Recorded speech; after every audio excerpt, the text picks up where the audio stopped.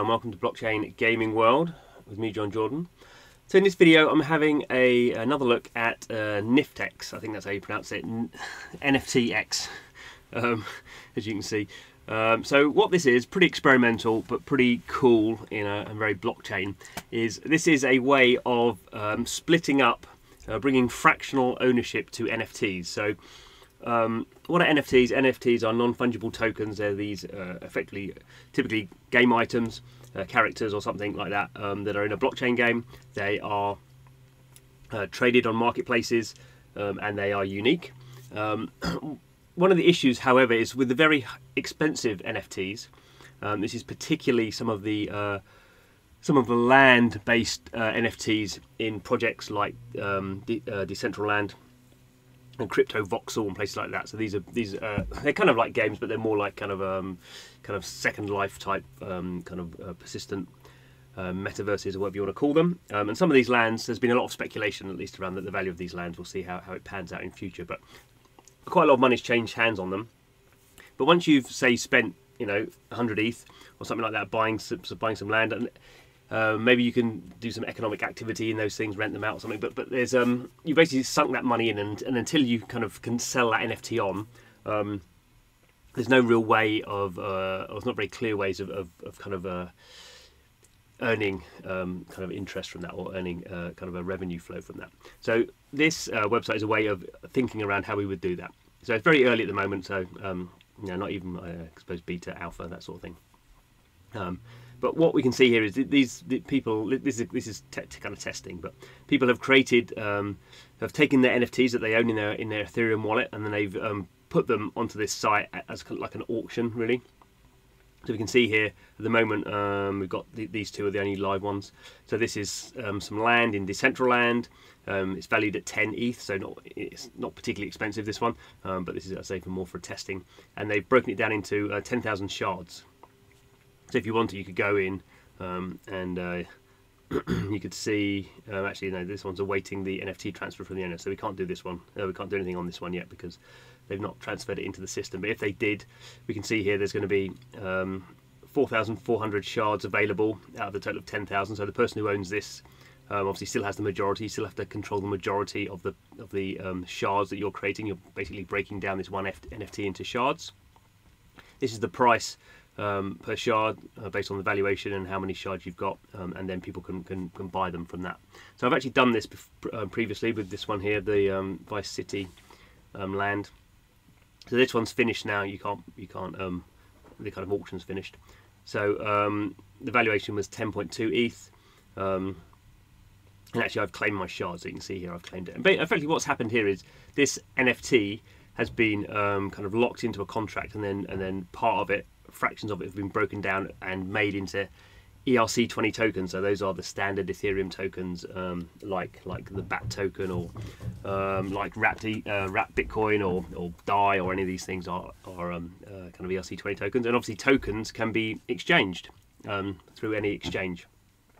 So what we've got here in NFTX, we have a shard exchange, as we can see here.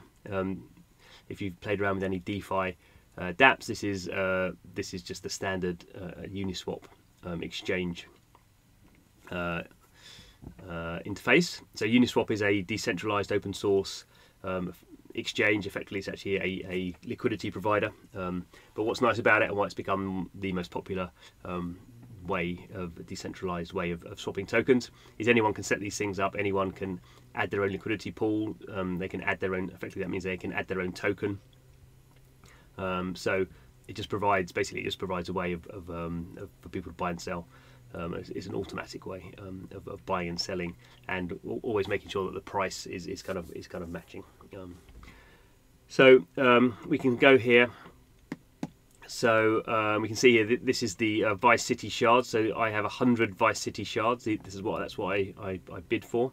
So that was 0.1 ETH that I spent, and I now have 100. I own 100 of those, of the shards of that NFT, if that kind of makes any sense. So if I wanted to, and I don't know if anyone would how much liquidity there is, but I've got 100 of those, so I could sell. I could say I want to sell my 100 Vice City shards. That's what we were calling them. Vice City shards, yeah. So if I want to do that, I'd have to unlock the tokens. That's why it's showing in red, because you have to unlock the token so the smart contract can process it. We can see here, if I did do that, I would get 0.08 ETH. Now, as I spent 0.1 ETH, obviously that wouldn't be a very good investment. So I'm not going to do that at the moment. I mean, I don't do this kind of stuff to make money. It's more to see kind of how it works. But from that point of view, it seems that it is working. There's been a few kind of technical glitches. I think that's mainly been to do with the very high ETH gas price that's been recently. So it's been, I think, just the system's been clogged. So kind of it's not been quite clear what's been going through. So I actually had to have a few attempts to kind of claim my shards, but now we can see I've got them. And equally, if I wanted to, some of these other ones, the after party shards, or the, so obviously because this is the Uniswap instance within Shard Exchange. What they're doing here, the tokens that they are showing, are the tokens that are on their platform. So these are the NFTs that have been broken into small shards. And then, so if I wanted to buy the Mystic Balloon Axie shards, I could, I could put in that 0.1 ETH, and I would get 3 of these shards. Getting a warning about high slippage. I mean, this is kind of the other issue when you're kind of doing this sort of thing is. Slippage is just the price changes. Effectively, it's saying there's low liquidity. There's not really 0.1 ETH of liquidity in the system. So the price changes. I'm getting less. Even with 0.1 ETH, I'm getting price slippage down. So I mean, that's kind of will be one of the issues for this sort of thing, that you're breaking down these. Well, certainly in this case, you're breaking down these low value NFTs. So there's no real point kind of people owning them. But if you had some of these NFTs that were worth 100, 1,000, ETH, then there would probably be a lot more activity around that. And also, it does allow for these projects like Decentraland, where people are now sitting on a lot of land and probably don't want to start selling off, but maybe they're interested in ways of just getting revenue streams out.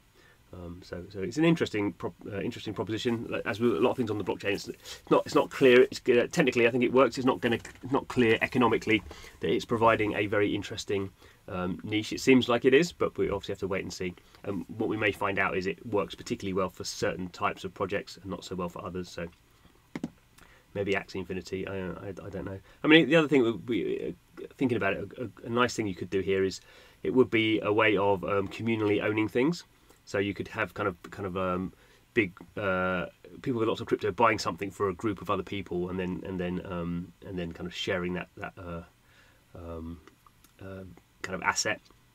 And also, it's a bit like if you think about companies and people owning shares in companies, it does allow for people to kind of pool money together and then buy and sell that fractional ownership, and have a very small amount of ownership, and then buy and sell that out in a way that's kind of harder to do with in the real world, when you just have shares and you can't really sell them out, and it all gets a bit messy. So I think there's some interesting things that could come out of this, but early days yet. Anyway, thanks for watching the video. This is Blockchain Gaming World, where we kind of dive straight into the world of blockchain and how it's impacting games. I think it's totally fascinating. Lots of experimentation. Not so much kind of traction at the moment, but I'm sure it will come in the coming months and years. So stick with us. Do subscribe to the channel. Thanks for watching. Hope to see you again soon.